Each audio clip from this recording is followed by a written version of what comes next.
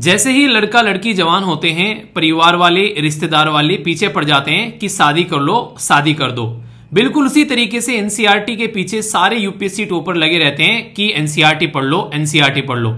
अब शादी के बारे में तो आप लोगों ने सुना होगा कि शादी का लड्डू खाए तो पछताए और ना खाए तो पछताए, पर एनसीईआरटी के बारे में ऐसा नहीं है। अगर एनसीईआरटी का लड्डू आप लोग खाओगे तो कभी पछताना नहीं पड़ेगा। आखिर ऐसा क्यों बोल रहा हूं और एनसीईआरटी पढ़ने का बेस्ट तरीका कौन सा है वो मैं आप लोगों से शेयर करने वाला हूं।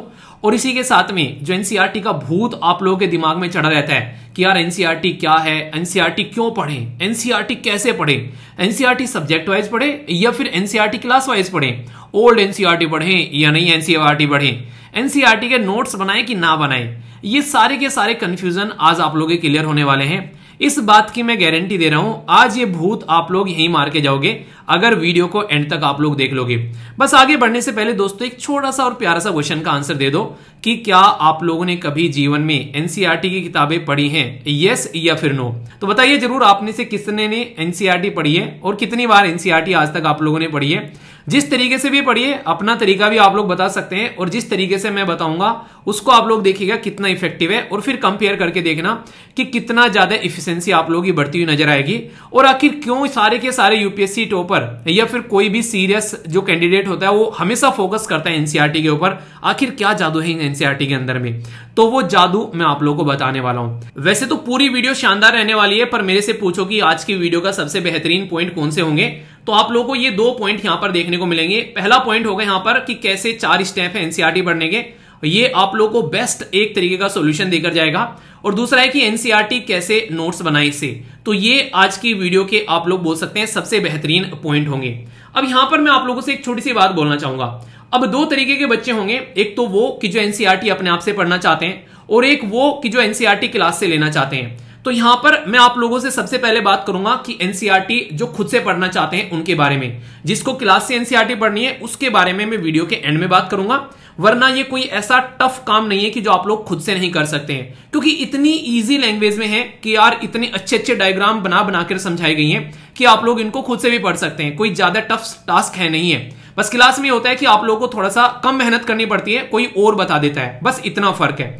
अब यहां पर सबसे पहले सबसे इंपॉर्टेंट बात यह आती है कि एनसीईआरटी क्यों पढ़ें, कि यार एनसीईआरटी आखिर पढ़ें क्यों, ये तो बता दो कि एनसीईआरटी जरूरी है पढ़ना। इसके पीछे सबसे बड़ा रीजन है कि अगर आप लोग एक सरकारी ऑफिसर बनना चाहते हैं तो एनसीईआरटी पढ़ना जरूरी है, क्योंकि सरकार का ही डॉक्यूमेंट है, मतलब गवर्नमेंट ही यहां पर एनसीईआरटी पब्लिश करती है। और इसका नाम आप लोग देखोगे तो आप लोग यहां से समझ जाओगे, नाम क्या है, national council of educational research and training.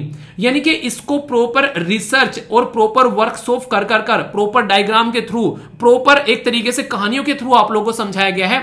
इतने शानदार तरीके से अलग अलग यूनिवर्सिटी के प्रोफेसर, जेएनयू, डीयू और हमारे देश की जो सेंट्रल यूनिवर्सिटीज हैं, अगर स्टार्टिंग के चैप्टर आप लोग देखोगे उन्हीं पर उनके नाम लिखे रहते हैं कि किस किस प्रोफेसर का कंट्रीब्यूशन देखने को मिलता है। आप लोग कोई किताब पढ़ते हो ना, कोई भी स्टैंडर्ड बुक आप लोग देखते हो, अच्छा ये तो लक्ष्मीकांत की है, सुभाष कश्यप की है, ये किस इंसान ने लिख रखी है, वहां एक इंसान लिख के चला जाता है। यहां पर दुनिया भर के लोगों के द्वारा इसमें अपना कंट्रीब्यूशन दिया गया है। और 6 से लेके 12 साल की जो एनसीईआरटी है दोस्तों, ये आप लोग का बेस तैयार कर देगी, ऐसा बेस कि कितनी भी बड़ी इमारत इसके ऊपर खड़ी कर लेना, गारंटी देता हूं बिल्डिंग हिलेगा नहीं। और सबसे शानदार बात क्या है, यूपीएससी क्यों पीछे पड़ी है एनसीईआरटी के, टॉपर पड़े हैं यूपीएससी पड़ी है, आखिर क्यों, तो इसके पीछे है एक बहुत ही साइंटिफिक रीजन। वो क्या है, यूपीएससी इसलिए पीछे पड़ी है, एक तो ये स्टैंडर्ड किताबें हैं, सरकार की किताबें हैं, अलग अलग लोगों के द्वारा ये किताबें बेसिकली इसमें अपना कंट्रीब्यूशन दिया गया है। दूसरा, ये समाज के हर एक सोसाइटी के सेक्शन के लिए अवेलेबल है अलग अलग लैंग्वेज में, जैसे हिंदी में भी अवेलेबल है और इंग्लिश में भी अवेलेबल है। तो यहां पर चाहे शहर से आते हो आप लोग, चाहे गांव से आते हो और चाहे किसी भी सेक्शन सोसाइटी से आप लोग आते हो, किसी भी कोई गरीब आदमी हो चाहे अमीर आदमी हो, ये नहीं बोल सकता कि यार मैंने ना बेसिकली किताब नहीं खरीद पाया। क्यों? क्योंकि ये तो फ्री ऑफ कॉस्ट अवेलेबल है, आप लोगों को पैसा लगाने की जरूरत ही नहीं है, फ्री में डाउनलोड कर सकते हैं सारी की सारी एनसीईआरटी हर एक लैंग्वेज में जो भी आप लोग प्रेफर करते हो। तो यूपीएससी जब क्वेश्चन बनाती है ना, उसके मन में ये बिल्कुल डाउट नहीं रहता यार इस किताब से क्वेश्चन ना बनाओ। क्यों? क्योंकि यार ये किताब तो हो सकता है बच्चे ने ना खरीदो, उसके पास में पैसा ना हो। अब यूपीएससी इसीलिए छठी एनसीईआरटी से आप लोगों से क्वेश्चन पूछ लेती है, 7वीं की एनसीईआरटी से क्वेश्चन पूछ लेती है, क्योंकि उसको पता है कि फ्री में दे रखी है, हर लैंग्वेज में दे रखी है और इतने ईजी लैंग्वेज में दे रखी है कि अपने आप से बैठकर भी अगर कोई घर पर पढ़ना चाहे तो उसको शायद ही कोई दिक्कत आए, इतने शानदार तरीके से समझा रखी है। तो फिर यहां पर इससे मैं क्वेश्चन क्यों ना पूछूं। तो यूपीएससी एनसीईआरटी को एक स्टैंडर्ड बुक मानती है और इसके अंदर में जो की पॉइंट्स दिए गए ना, आप लोगों के लिए की वर्ड दिए गए हैं, उनको बकायदा इस तरीके से समझाया गया है कि इसके बाद में अगर कोई भी आप लोग किताब उठाकर पढ़ोगे तो आप लोगों को वो किताब हलवा लगने लगेगी। एनसीईआरटी ऐसा फाउंडेशन बेस आप लोगों का तैयार कर देगी। तो इसलिए आप लोगों को सबसे पहले अपने ओल्ड क्वेश्चन पेपर और सिलेबस देखना चाहिए, और दूसरा सबसे स्टेप जो इंपॉर्टेंट है उसमें है एनसीईआरटी आप लोगों को उठा लेनी चाहिए। ये आप लोगों को कभी धोखा नहीं देगी, आप लोगों को कभी हारने नहीं देगी, और आप लोग के अंदर का जो कॉन्फिडेंस होगा कोई भी किताब पढ़ते हुए वो 7वें आसमान में होगा अगर ये एनसीईआरटी आप लोगों ने एक बार कंठस्थ कर ली। और कंठस्थ कैसे कर रही है उसके लिए मैं अलग अलग स्टेप आप लोगों को बताऊंगा, उसके लिए आप लोग थोड़ा सा पेशेंस रखिएगा। दोस्तों अब जो मैं आप लोगों से बातें करूंगा यहां पर, ये सबसे इंपॉर्टेंट ये है कि ये ओनली एनसीईआरटी के बारे में नहीं करूंगा आप लोगों से। कोई भी किताब अगर आप लोग पढ़ना चाहते हैं तो इस पैटर्न में आप लोगों को काफी ज्यादा फायदा देखने को मिलेगा, जिस पैटर्न में ये यहां पर बेसिकली बताने की कोशिश की गई है। मतलब क्या है, ये पैटर्न क्या है, हाउ टू रीड या फिर स्टडी एनसीईआरटी। तो यहां पर सबसे बड़ी बात ये बोली गई है, आप लोगों को मैं पढ़ा रहा हूं, जब भी मैं आप लोग को कोई सब्जेक्ट पढ़ाता हूं, मान लीजिए मैं आप लोगों को डेली जो करंट अफेयर की वीडियो लेकर आता हूं, तो वहां पर जब भी मुझे वीडियो बनानी होती है तो मैं ऐसा नहीं कि मैं अपने लिए पढ़ रहा हूं। अगर मैं अपने लिए पढ़ूंगा तो मैं उसको ऊपर ऊपर से पढ़ के चला जाऊंगा, पर लेकिन वो टॉपिक वो सब्जेक्ट मुझे आप लोगों को समझाना है।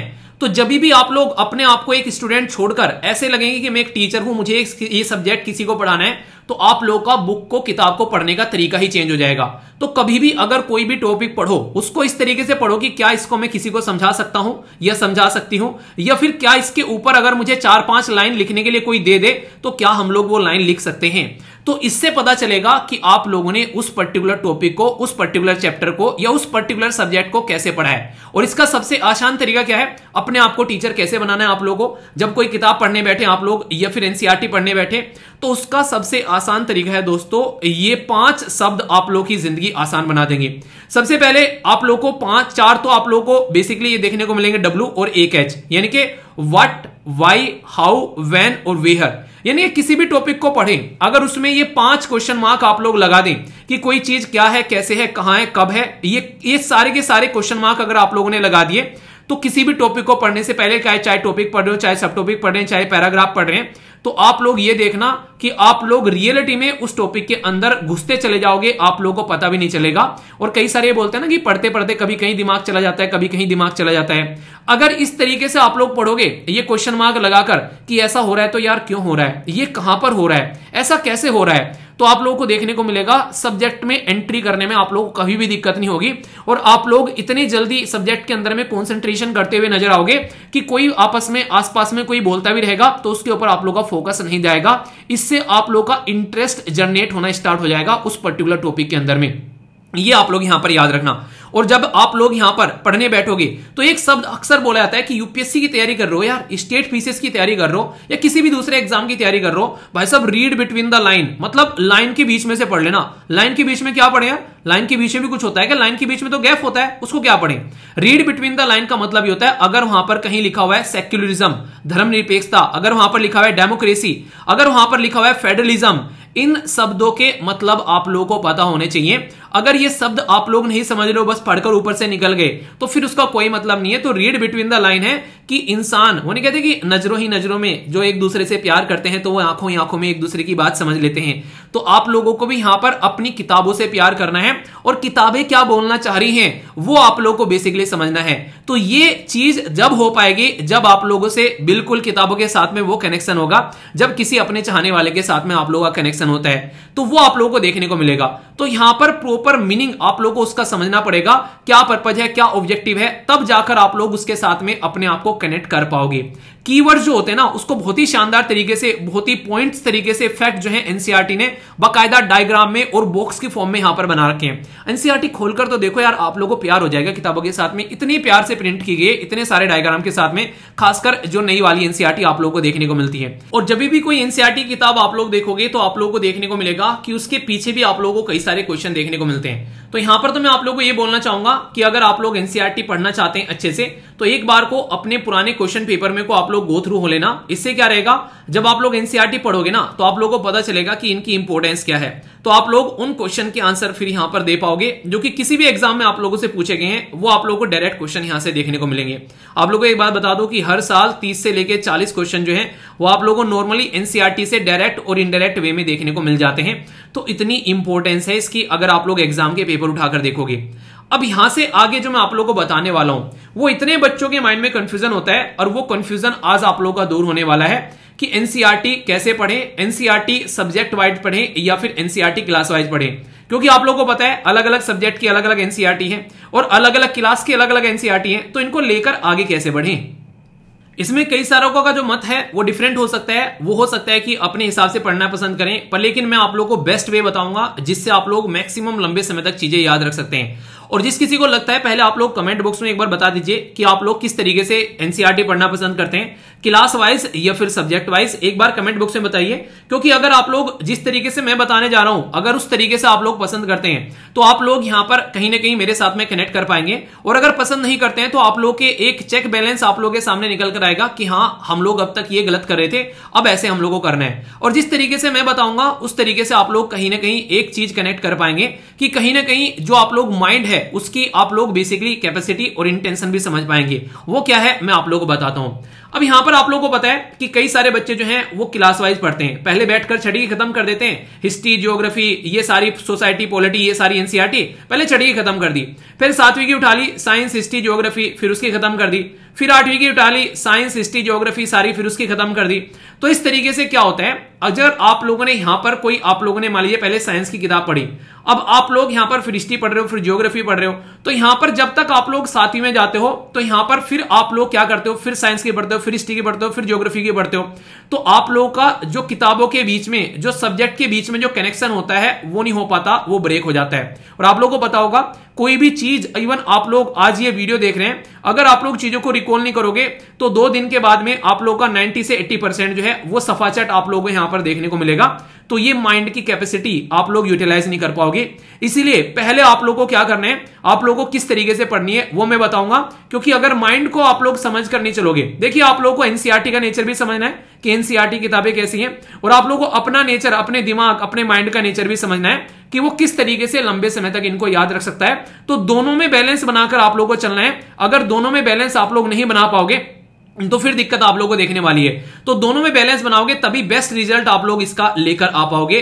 तो वो बैलेंस बनाने वाली प्रक्रिया मैं आप लोगों को समझाने वाला हूं। तो फिर कैसे कवर करें, क्लास वाइज करें कि सब्जेक्ट वाइज करें। तो मेरा सजेशन आप लोगों का रहेगा कि सब्जेक्ट वाइज आप लोगों को यहां पर बेसिकली चलना चाहिए। इसके पीछे एक साइंटिफिक रीजन मैं आप लोगों को बता रहा हूं जो आप लोग ध्यान से सुनना। अगर आज की डेट में आप लोगों ने मान लीजिए सबसे पहले तो आप लोगों को कौन सी एनसीईआरटी उठानी है, वो एनसीईआरटी उठानी है जो आप लोगों का सब्जेक्ट जो है वो फेवरेट आप लोगों का। उससे क्या होगा, उससे आप लोग उसको अच्छे से और समझ पाएंगे, और जैसे जैसे किताबें खत्म होती चली जाएंगी तो कॉन्फिडेंस भी बढ़ेगा।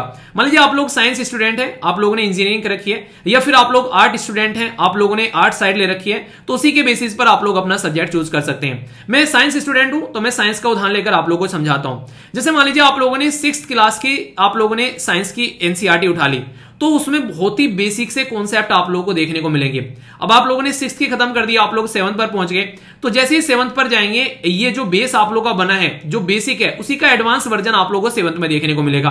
अब जब आप लोग 8th में जाओगे तो आप लोगों को और एडवांस वर्जन यहां पर 8th में देखने को मिलेगा, और कई सारे टॉपिक जो है वो आप लोगों को रिपीट होते हुए नजर आएंगे।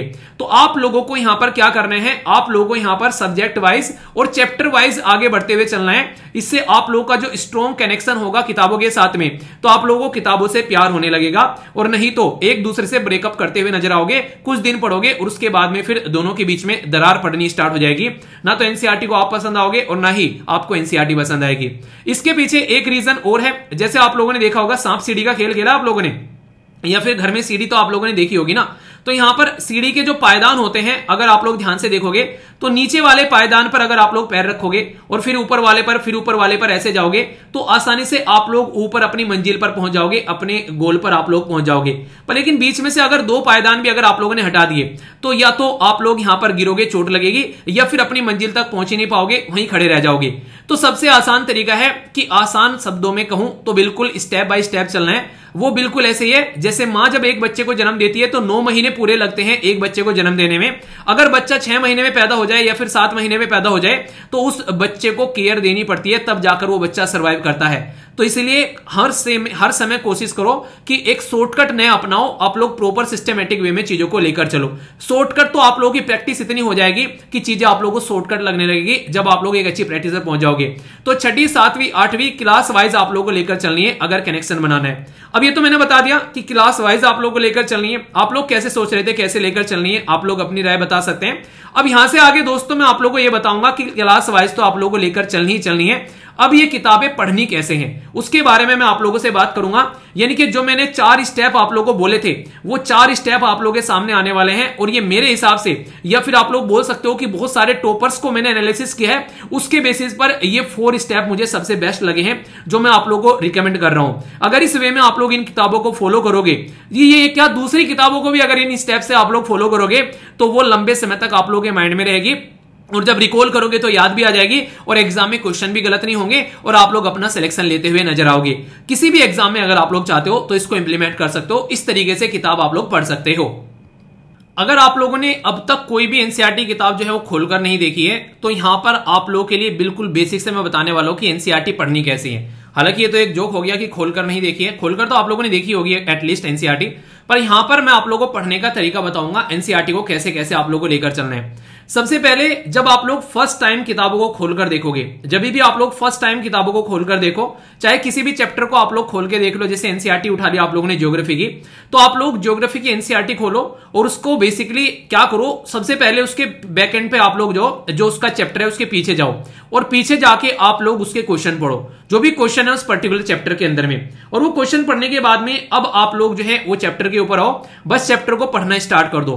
ना तो आप लोगों को ये सोचना है कि यार ये मुझे याद रखना है, ना आप लोगों को ये सोचना है कि यार ये तो मैं भूल जाऊंगा या फिर ये मेरे याद नहीं रहने वाला है, नहीं यार इससे तो मैं नोट्स बना लेता हूं, कुछ नहीं सोचना है। ये बिल्कुल ऐसे है जब नए नए शहर में आप लोग जाते हैं, बस आप लोगों को ये नहीं पता होता है कि कहां पर क्या है, बस ये पता है कि भाई ये स्टेशन है, यहां से उतरना है और मुझे अपने रूम तक रिक्शा पकड़ के ऑटो पकड़ के जाना है, उसके बीच में क्या है कुछ समझ में नहीं आ रहा है। पर लेकिन जब आप लोग फर्स्ट टाइम जाओगे तो देखते देखते जाओगे, तो देखते देखते चले जाओ मजे मजे में। ये थोड़ा कि याद रख लेता हूं यार यहाँ पे है, याद रख लेता हूं यहाँ पे है, इतनी बार आओगे जाओगे अपने आप याद रह जाएगा। तो पहली बार बस रीडिंग करते चले जाओ। आप लोगों को बस ये जानना है कि अच्छा ये चैप्टर्स हैं, इनके अंदर में ये टॉपिक्स हैं, एक हल्का सा आइडिया आप लोगों को यहां पर लग जाएगा, भूल जाओगे कोई टेंशन नहीं है। और उससे नोट्स भूलकर भी बनाने की कोशिश मत करना, वरना दूसरी एनसीईआरटी की किताब तैयार कर दोगे, क्योंकि जब फर्स्ट टाइम आप लोग पढ़ रहे होगे उस टाइम पर आप लोग सारी की सारी चीजें आप लोगों को नहीं लगेगी और आप नोट्स बनाने स्टार्ट कर दोगे, तो वो सबसे बड़ी बर्बादी होगी। ठीक है, मतलब समझ में आ गया कि पहली बार चैप्टर खोलना है, उसके पीछे के क्वेश्चन पढ़ने हैं और आप लोगों को पढ़ना स्टार्ट कर देना है अपना चैप्टर। उससे आप लोगों को इंपोर्टेंस समझ में आएगी कि अच्छा यहां पर ये चीजें इसकी इंपोर्टेंट है, तो हल्का सा आइडिया आप लोगों को होना स्टार्ट हो जाएगा। एक बार एनसीईआरटी जब आप लोगों ने खत्म कर ली, 6वीं 7वीं 8वीं, बेसिकली एक तो क्लास के बारे में बात कर रहा हूं, अब यहां पर आप लोगों को सब्जेक्ट के बारे में बात कर रहा हूं। 6वीं की आप लोगों को ज्योग्राफी की एनसीईआरटी, 7वीं की ज्योग्राफी की एनसीईआरटी, 8वीं की ज्योग्राफी की एनसीईआरटी, तो इस तरीके से जब आप लोग चल रहे हैं तो उसके बारे में बात कर रहा हूं। ठीक है, तो यहां पर आप लोगों को जब दूसरी रीडिंग में आप लोगों को आना है, दूसरी रीडिंग में अब आप लोगों को भले ही कितना भी टाइम क्यों ना लग जाए, पहले में तो फटाफट पढ़ पढ़कर निकल जाओ, एक आइडिया सा बस आप लोगों को रखना है यहां पर। ठीक है, कि हाँ ये चीजें हैं। अब दूसरी रीडिंग में आप लोगों को क्या करना है, उसमें आप लोगों को प्रॉपर हर एक कॉन्सेप्ट को क्लियर करके चलने हैं। जो रीड बिटवीन द लाइन वाली बात चल रहे हैं उसको यहां पर इंप्लीमेंट करके चलिए। यहां पर ज्यादा से ज्यादा आप लोगों को यहां पर फोकस देना है, कॉन्सेप्ट को आप लोगों को समझने की कोशिश करनी है ज्यादा से ज्यादा जितना आप लोग कर सकें। फिर भी कई सारे कॉन्सेप्ट आप लोगों को ये लगेंगे कि नहीं यार अभी भी ढीले पड़ रहे हैं, एनसीईआरटी को फिर से आप लोगों को यहां पर क्या करना है, एक तरीके से ऐसे नहीं किसी इंसान से आप लोग मिलने जाते हैं यार पहले 3-4 डेट करके देख लेते हैं, उससे पता चल जाएगा कि आप कैसा है, आपका नेचर कैसा है और मेरा नेचर कैसा है, और फिर सोचेंगे कि आगे रिलेशनशिप को कैसे लेकर चलना है। बिल्कुल सेम पैटर्न आप लोग एनसीईआरटी के साथ में लेकर चलना है। ठीक है, तो यहां पर आप लोग जब इसको पढ़ोगे कई सारे कॉन्सेप्ट्स होंगे यहां पर, तो कॉन्सेप्ट आप लोगों को यहां पर समझते हुए चलना है, उन कॉन्सेप्ट को लेकर चलना है।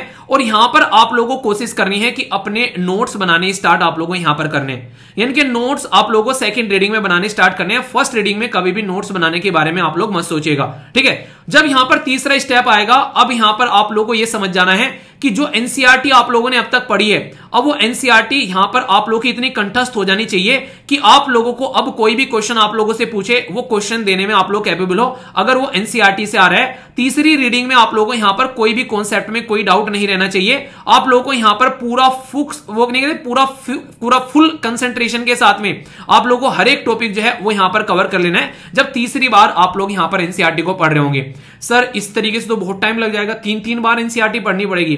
देखो यार, ये स्टार्टिंग में आप लोगों को लग सकता है 3-3 बार पढ़नी पड़ेगी, पहली बार तो आप लोगों को पता भी नहीं चलेगा और दूसरी बार में आप लोगों को सबसे ज्यादा टाइम लगेगा। तीसरी बार में आप लोगों को बिल्कुल ऐसे ही बोल सकते हो जैसा आप लोग पहली बार पढ़ के निकल गए थे ना, इतना ही लगभग टाइम लगेगा। कुछ कॉन्सेप्ट होंगे जो आप लोगों को यहां पर देखने होंगे रुककर, बस उन्हीं के ऊपर फोकस आप लोगों को देना है। तीसरी और चौथी में यह डिफरेंस रहेगा। मैंने तीसरी में यह नहीं बोला कि आप लोग करंट के साथ में इनको कनेक्ट करना। चौथी में आप लोग क्या करोगे, आप लोग मान लीजिए कुछ भी पढ़ रहे हो, जैसे मान लीजिए आप लोग करंट अफेयर पढ़ रहे हो, मैं आप लोगों को करंट अफेयर पढ़ा रहा हूं और वहां पर आप लोगों को फंडामेंटल राइट के बारे में पता चल गया, सोसाइटी में आप लोगों को फंडामेंटल राइट मूल अधिकार है, तो उसके बारे में आप लोग जाकर देख सकते हैं। फेडरलिज्म का कॉन्सेप्ट आप लोगों को मैंने पढ़ाया, उसके बारे में आप लोग एनसीईआरटी का चैप्टर आप लोगों को याद आ जाएगा। अच्छा यार, ये तो हम लोगों ने एनसीईआरटी में पढ़ रखा है, तो ये आप लोगों की जिंदगी आसान कर देगा। इसको कहते हैं करंट के साथ में स्टैटिक को कनेक्ट कर लेना। और यहां पर आप लोगों को पुराने पीवाईक्यूज भी उठाकर देखने स्टार्ट कर देने हैं ताकि आप लोग चीजों को अच्छे से कनेक्ट कर सको, क्योंकि जब तक आप लोग सब्जेक्ट को कनेक्ट करना नहीं सीखोगे तब तक आप लोग एक एक सब्जेक्ट खत्म करते चले जाओगे और याद कुछ रहने वाला है नहीं है। आप लोग चीजों को याद करते हो ना, जब आप लोग गाड़ी चलाते हो तो आप लोगों को पता होगा ना, आप लोग देखते हो अच्छा यार उस खंबे से जाकर यू टर्न मारना है, ठीक है, उस वाले मोड़ से जाकर तो मुझे लेफ्ट में मुड़ना था, राइट में मुड़ना था। तो वो चीजें कैसे रहती हैं, वो चीजें इसी तरीके से तो आप लोगों को याद रहती हैं जब आप लोग कोई ना कोई पॉइंट पकड़ना स्टार्ट कर देते हो। तो करंट के साथ में स्टैटिक का मिक्सचर होना स्टार्ट हो जाना चाहिए अब आप लोगों का यहां पर। और यहां से आप लोगों को क्वेश्चन भी लिखने स्टार्ट कर देने हैं। जो एनसीईआरटी के पीछे क्वेश्चन थे अब उनको अपने शब्दों में आप लोगों को लिखना स्टार्ट कर देना है, अपने खुद के वर्ड्स आप लोगों को यहां पर देने स्टार्ट कर देने हैं। इस लेवल पर आप लोग ये 4th स्टेप में ये एनसीईआरटी हो जानी है। मतलब 4 स्टेप में एनसीईआरटी का फाउंडेशन तैयार हो जाएगा आप लोगों का। स्टार्टिंग में आप लोगों को पता है अगर वेट बॉडी पर हो गया है, अगर आप लोगों को वो वेट हटाना है तो थोड़ा सा जद्दोजहद करना पड़ेगा। पर अगर सोच रहे हो बिना जद्दोजहद करते ही सारा वेट खत्म हो जाए तो दोस्तों ये पॉसिबल नहीं होने वाला है। आप लोगों को एक्सरसाइज करनी ही करनी पड़ेगी। तो स्टार्टिंग में हिम्मत कर एक बार लगकर 3-4 महीने का ड्यूरेशन रहेगा, आप लोग सारी एनसीईआरटी कवर कर लोगे एक बार लगकर अगर लोगोगे और इतना बेस तैयार हो जाएगा। मैं तो ये कहता हूं कि एनसीईआरटी कवर करने के बाद में और प्लस करंट अफेयर करने लगोगे ना तो भी आप लोगों के एग्जाम जो है वो आसानी से निकलना स्टार्ट हो जाएंगे। इतना शानदार बेस तैयार कर देगी आप लोग की एनसीईआरटी, ये ध्यान रखना। आप लोगों ने अक्सर मुझे करंट अफेयर की वीडियो पढ़ाते हुए देखा होगा, उस टाइम पर मैं क्या करता हूं आप लोगों को याद होगा, करंट को हमेशा स्टैटिक पोर्शन के साथ में कवर कराता हूं और उससे आप लोग चाहे प्रीलिम्स की तैयारी कर रहे हो, चाहे आप लोग मेंस की तैयारी कर रहे हो, चाहे आप लोग इंटरव्यू की तैयारी कर रहे हो, सारी की सारी चीजें आप लोग की एक साथ पैरेलल में चलती है। जिस इंसान ने ये सोचा है कि पहले प्रीलिम्स की कर ले, फिर मेंस की कर ले, फिर इंटरव्यू कर ले, वो यही चक्कर में पड़ा रहता है, वो कभी भी आगे नहीं पढ़ पाता है। तो इसलिए इनको कनेक्ट करना कोशिश करनी है आप लोगों को हमेशा। ओल्ड एनसीईआरटी पढ़े कि न्यू एनसीईआरटी पढ़े, ध्यान रखना ओल्ड एनसीईआरटी आप लोगों को फोकस नहीं करनी है, नई एनसीईआरटी फोकस करनी है, क्योंकि यूपीएससी भी ये समझता है कि ओल्ड एनसीईआरटी सब लोगों के पास में अवेलेबल नहीं है, उसका कोई मतलब बनता नहीं है। आज की डेट में न्यू एनसीईआरटी जो है वो भी अपडेटेड वर्जन में आ रही है, तो उनके ऊपर आप लोगों को फोकस करना है। यानी कि एनसीईआरटी हमेशा लेटेस्ट पढ़नी है, उसमें लेटेस्ट अपडेटेड इंफॉर्मेशन है, कहीं पर कुछ भी घटित हो रही है कोई भी घटना वो लेटेस्ट एनसीईआरटी में आप लोगों को देखने को मिलेगी। तो इसलिए हमेशा लेटेस्ट एनसीईआरटी ही आप लोगों को कवर करनी है। और लेटेस्ट एनसीईआरटी जो एप्लीकेशन पर क्लासेस आप लोगों को देखने को मिल रही हैं वो आप लोगों को लेटेस्ट एनसीईआरटी की ही आप लोगों को वहां पर देखने को मिलेगी, जो टीचर आप लोगों के लिए कवर आएंगे। इसलिए हमेशा फोकस करो, चाहे खुद से पढ़ना हो चाहे आप लोग क्लासेस करनी है, तो आप लोगों को लेटेस्ट एनसीईआरटी ही अपना बेस बनानी है, क्योंकि मैक्सिमम आप लोग यूपीएससी के जो क्वेश्चन उठा के देखोगे वो लेटेस्ट एनसीईआरटी से ही आप लोगों को यहां पर देखने को मिलेंगे। कोई भी ओल्ड एनसीईआरटी का आप लोगों को यहां पर क्वेश्चन नजर नहीं आएगा, क्योंकि यूपीएससी भी इस चीज को बखूबी समझती है, आप लोगों की दुख दर्द वो भी अच्छे से समझती है, इसलिए यहां पर ऐसा स्टेप आप लोगों को देखने को मिलेगा। अब ये जो क्लासेस हैं इन क्लासेस को अगर ज्वाइन करना चाहते हैं तो ये आप लोग देखो, वैसे तो एनसीईआरटी आप लोग आगे आराम से पढ़ सकते हैं, कोई इतना बड़ा उसके अंदर 30 मार्क खानी है कि आप लोग उसको पढ़ ना सको, समझ ना सको, इतने आसान शब्दों में लिखा है। और अगर यूपीएससी की प्रिपरेशन कर रहे हो, एनसीईआरटी भी अगर नहीं समझ पा रहे हैं तो यार फिर तो मैं दिक्कत कहूंगा थोड़ी सी, ठीक है। पर हाँ, फिर भी अगर लगता है आप लोगों को नहीं यार टाइम बहुत कम है और खुद से समझेंगे तो बहुत टाइम लग जाएगा, तो आप लोग ऐसा कर सकते हैं कि एक बार क्लास में को गो थ्रू हो जाइए। क्लास को अगर गो थ्रू होकर आप लोग एनसीईआरटी पर फिर जंप करोगे तो आप लोगों को बिल्कुल हलवा लगने लगेगा। ये बिल्कुल ऐसी है जिससे पॉलिटी मैंने जब पढ़ाई थी तो पॉलिटी की लेक्चर देखने के बाद में जब कोई भी बच्चा किताबें उठा रहा था तो उसको लक्ष्मीकांत की किताब जो है वो हलवा लगने लगी थी। तो कैसे पॉसिबल था? क्योंकि किसी ने आप लोगों को ऑलरेडी पढ़ा दी है, कहां पर क्या लिख रहा है ये समझा दिया है। अब आप लोग खुद से जाकर पढ़ रहे हो तो सारे कॉन्सेप्ट, सारे कीवर्ड आप लोगों को ऑलरेडी पता है। अब आप लोग उसको बस फ्लो में निकाल कर ले जाएंगे।